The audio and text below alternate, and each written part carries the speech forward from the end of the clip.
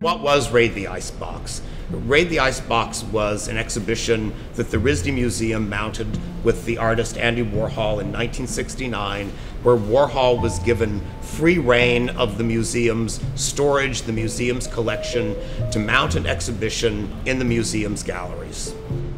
Warhol wasn't looking only at objects of great established value and art historical importance, but he was really looking at those things that just sort of captivated his imagination. So there was this wonderful kind of leveling and equaling that took place in what Warhol selected and how it was exhibited in the museum's galleries. Museums have hierarchies. The art world has hierarchies. That exhibition broke down the barrier between the artist, the curator, the artist, and the museum, and really sort of demonstrated the possibilities that existed when you allowed that kind of access.